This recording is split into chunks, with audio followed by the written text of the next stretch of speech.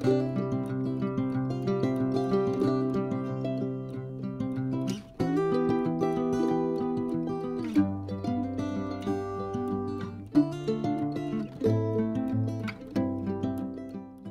want to thank you for joining me for this Sunday evening service of First Baptist Church in Lucedale, Mississippi.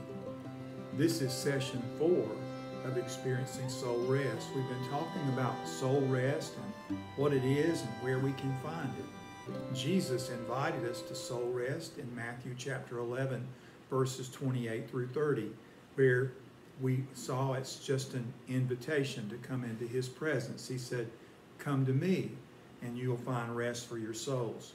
Last week, I talked with you about some very simple steps that carry us into the presence of Jesus. Bible reading and prayer were among them.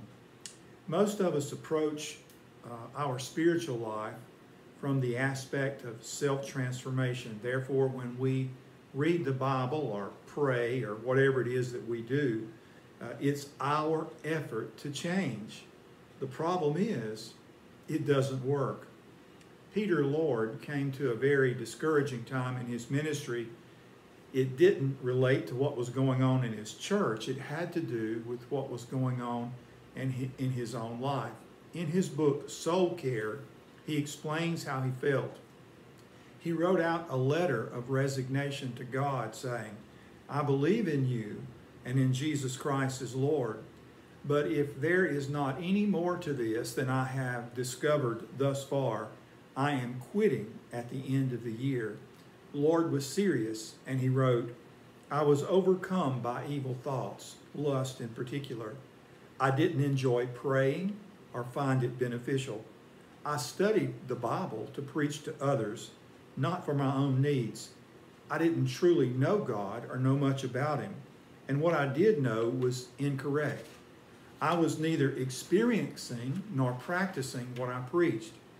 I wasn't a deliberate hypocrite. In fact," he said, I was determined not to be one, though I could not grasp the way to change. The Christian life," he said, "was one constant struggle for me. It was obvious that if something significant didn't happen in my faith life, I was headed for trouble." If you are honest, you'll have to admit that you have some of those same problems. The Christian life isn't working for you. What is the problem? How does a person become an authentic follower of the Lord Jesus Christ? How can you experience the life transformation that Peter Lord so desperately wanted? This is very serious, isn't it? For that reason, I want you to listen to me very carefully. I want to show you a secret. It is a secret that isn't a secret at all. It's in your Bible. It's been there all the time, but most of us miss it. I missed it for years. First, let me define what I mean by spiritual transformation. Spiritual transformation is the process of radical change. When God initiates radical change in a person's life, one of the first things He does is to force a confrontation with the deadness, with the brokenness, and with the bondage that reigns in that person's life. It simply becomes a crushing reality.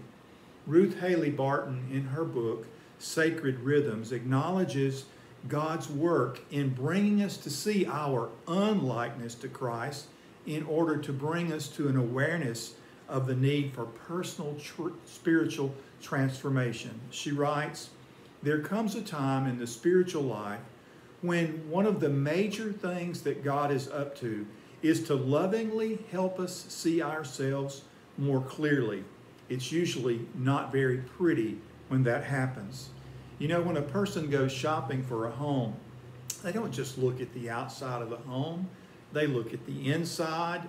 They look at the underside, if there is one, and they look at the foundation. Externally, everything may appear to be fine, while the inside of the house is in shambles.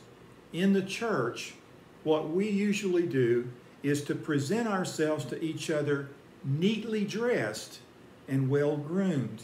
Yet the Bible tells us God doesn't see as men see. Men look at the outward appearance, but God looks at the heart. So when God is ready to transform a person's life, He reveals the interior and the underbelly of that life. How will He do that in your life? Well, I can tell you that He will do that by, in the beginning, making you see the deepening spiritual sickness of your own life. And when you see that, He will allow you to take some steps on your own to recover. Yet in order to prove your own helplessness and powerlessness to bring about change, God often allows that condition to worsen until we become more desperate. Until then, it's easy to live on the surface of things, seeking to renovate our lives, which is what most of us do. It's really all we can ever do in our own power is some surface renovation. But that effort at renovation always fails. Ultimately, God brings us face to face with our personal need for radical change. Radical change, true spiritual transformation, takes place only in the presence of the Lord Jesus. Now, all of us are familiar, I suppose, with the concept of metamorphosis. Metamorphosis is radical change. In biology, it describes the series of developmental changes that insects go through to become adults. Consider the monarch butterfly. That butterfly passes through 4 stages of life. As you know, monarch butterflies are some of the most beautiful butterflies in the world. The monarch butterfly lays its eggs on the underside of the milkweed plant. The reason it does is because milkweed is the only plant that a caterpillar of a monarch butterfly will eat. So it chooses that plant.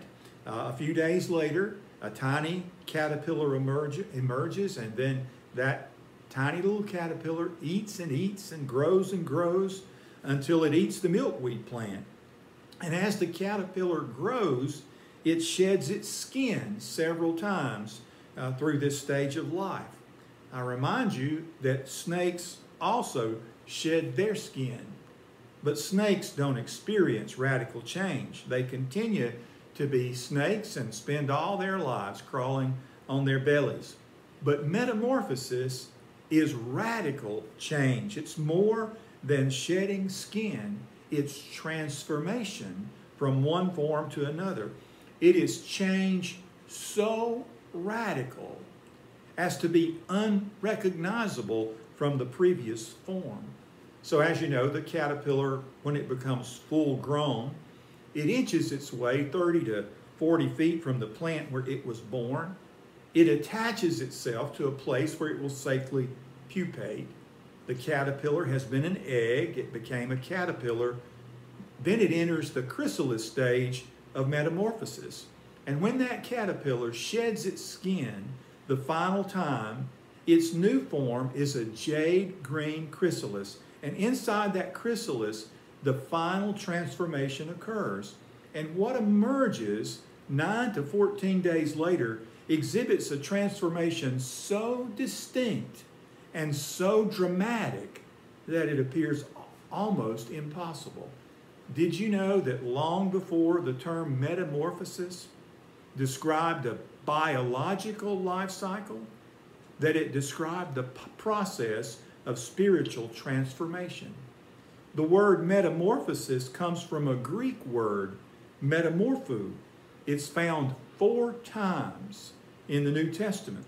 The first 2 times the word occurs, it's in conjunction with the transfiguration of Jesus in Matthew chapter 17. It's also found in Mark chapter 9. The term transfigured comes from the Greek word metamorpho. What the disciples saw on that mountain was a radical change in the person of Jesus. For a brief time on that mountain, those disciples caught a glimpse of who Jesus really was. His clothes were different. His face was different. They said that his face was shining like the sun. We can assume that the brilliance blinded them so that they weren't able to see the full extent of his transformation. Peter later would describe it as being an eyewitness of his majesty. But the second time the word appears in the New Testament, it appears in the book of Romans in chapter 12, as Paul challenges his readers with these words. He said, don't be conformed to this world. He said, I urge you, I beseech you, don't be conformed to this world, but rather be transformed by the renewing of your mind, so that you may prove what the will of God is, that which is good and acceptable and perfect. This word transformed comes from that Greek word metamorpho. It is the call for radical change. And in that verse, it stands in contrast to that other word, the word conformed. The word conformed describes the process of conforming or molding oneself to another's pattern. This is simply shedding one's skin for another. It's something accomplished by effort or by manipulation. Most of what we do as Christians is an effort to conform, and conformity is a work of the flesh. It is an effort of the will to produce and maintain change. And it doesn't work, does it? It doesn't work in my life, and it doesn't work in your life. Paul says, don't try to conform. Rather, what you need to be is transformed. Paul calls for a metamorphosis, and metamorphosis is radical change. It is transformation so distinctly and dramatically different that it seems almost impossible. Now, although the New Testament doesn't use the term about the two illustrations I want to give you, we know that such a dramatic transformation took place in each case. The first case is in the life of the legion, the man who was possessed by many demons, and the change in him was so dramatic that those who knew him before found him hardly recognizable. This man who was a wild man, and now he was sitting and clothed and in his right mind. He certainly had been transformed. And the second case is found in John chapter 9. It's in the story of the man born blind. And if you'll read that story and you look at verses 8 and 9, after his encounter with Jesus, the man was so different, so radically different, that people could hardly recognize him as the same man. So these men didn't conform. They had no power to effect change in their own lives. They were transformed by the power of the Lord Jesus. Now, the final and perhaps most important time this word metamorpho is used in the New Testament is in the book of 1 Corinthians chapter 3, verses 12 through 18. I want to read those verses to you, if I might. Paul writes, "Therefore, having such a hope, we use great boldness in our speech, and are not like Moses, who used to put a veil over his face, so that the sons of Israel would not look intently at the end of what was fading away. But their minds were hardened. For until this very day, at the reading of the Old Covenant, the same veil remains unlifted, because it is removed in Christ. But to this day, whenever Moses is read, a veil lies over their heart. But whenever a person turns to the Lord, the veil is taken away. Now the Lord is the Spirit, and where the Spirit of the Lord is, there is liberty. But we all, with unveiled face, beholding as in a mirror the glory of the Lord, are being transformed." There it is, radical change. We are being transformed into the same image from glory to glory, just as from the Lord, the Spirit. First, we need to understand what Paul was talking about that happened to Moses. You will remember that during the time that Moses spent 40 days up on Mount Sinai in the presence of God, when he came down to the people, his face was shining. He had been so close to God that there was a glow, there was a difference about him. And the Bible says his face shone when he came down the mountain. The problem was that as time passed and Moses spent time apart from God, the glory faded. Moses put the veil over his face to hide the fact that the glory faded. He wanted people to think that he still had the aura of being in God's presence, having been in God's presence. Unfortunately, he used the veil to conceal the truth. I want to ask you a question. How many veils are in the church today? How many times have you exhausted yourself in an effort to hold up a front that makes you appear to be something you are not? Underneath the veil of thin Christian frosting is a broken person desperately trying to hide that brokenness. So what Paul does here in 2 Corinthians is he uses Moses as an example of the need for genuine spiritual transformation. In verse 18, he uses this Greek term, metamorpho, where it is translated transformed. It's clear that Paul is describing a process of transformation that takes place as we focus on Christ and spend time in his presence.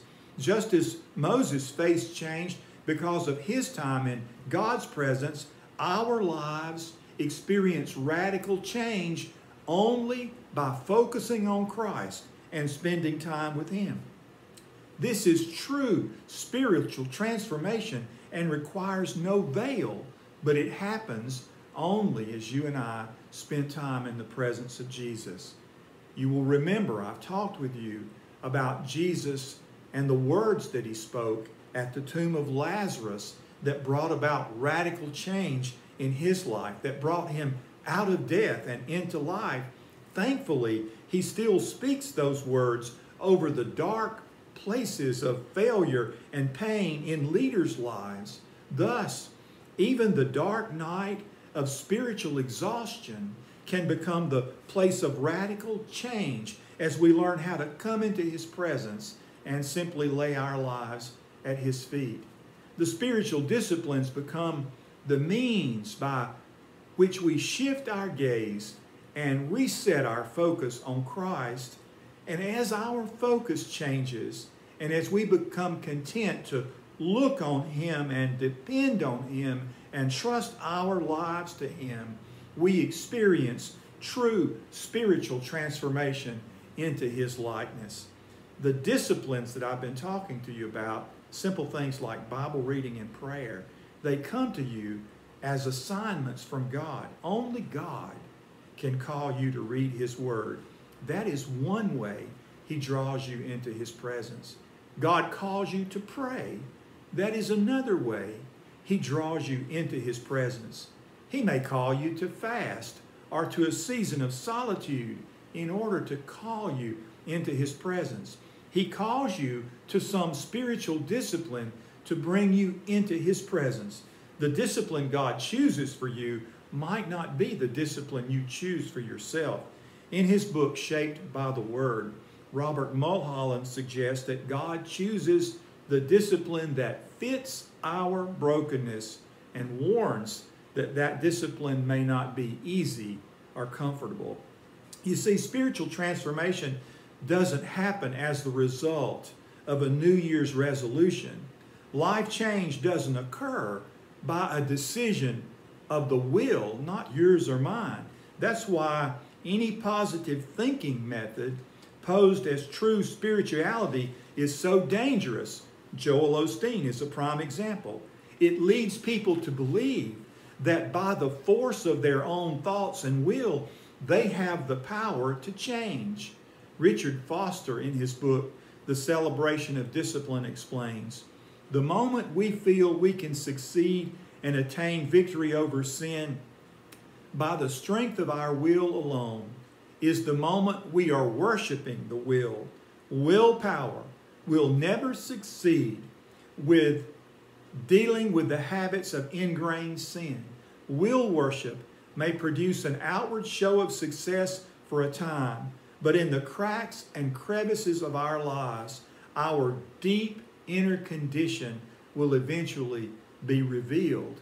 The mud will come seeping through. Dallas Willard joins Foster in extending the following warning. He says, as abundant experience teaches us to strive to merely act in conformity with Jesus' expressions of what living in the kingdom of God is like, is to attempt the impossible. We may work hard at it and keep up a good front for a while, but eventually we'll all fall flat on our faces. If everybody in the church was honest, the pastor, the deacons, the staff, they would tell you they've fallen on their faces more times than they care to remember. But Jesus doesn't want us on our faces, and he certainly doesn't want us wearing a veil to hide the truth about who we are or who we are not. True spiritual transformation occurs at the feet of Jesus as we look to him in humble dependence and total surrender. Moses didn't assume God's glory by the force of personal effort. He acquired that change in his life, that glow on his face, by spending time in God's presence. And when it first happened, he didn't even realize it. He didn't even recognize it. Until we learn the secret of spending time in the presence of our Lord, we're going to weary ourselves holding up a veil to hide the truth about who we're not. We will leave our worship gatherings the same as we entered and constantly wonder why there's so little difference between us and the world. Not too many weeks ago, I had a conversation with a young minister from another denomination. He came to pick my older brain about some questions he had in regard to the spiritual life. So as he talked, I tried to listen more than talking myself, until he said, I know that we are to mimic the life of Christ. And when he said that, I interrupted. I said, there is the problem. We were never intended to mimic Christ. Christ intended to live in us and to live his life through our own. We can't produce the Christian life by force of our own effort. Only through the surrender of our lives to Christ can we ever be what he intended us to be. There's a hymn in our hymnal that we used to sing. It asks a question. Have you failed in the plan of your storm-tossed life? Put your hand in the nail-scarred hand. Are you weary and worn from its toil and strife? Place your hand in the nail-scarred hand. Could Peter walk on water? No. Did Peter walk on water? Yes, he did. How? By looking to Jesus. Did Peter sink? Yes. Why did he sink? Well, he took his eyes off Jesus. Did Peter, sinking, cry out for the Lord's help? Yes. What happened? Well, the Lord grabbed him by the hand, pulled him up out of the water, and carried him back to the boat. You see, Peter was safe only in the arms of Jesus, and so are you. Are you sinking? Have you experienced spiritual failure? You can't do it, can you? No, you can't. All you can hope to do is to place yourself at Jesus' feet and ask him to carry you, to save you, and to keep you. At his feet and in his presence, we experience true spiritual transformation. That place alone is the place of radical change. I hope that you will allow the Lord to do what only he can do in your life. Tell him about your failures. Say, Lord, I can't do this. I can't handle it. I can't walk on water. Please, Lord, pick me up and carry me That's the only way I'll ever make it. Thank you so much for listening.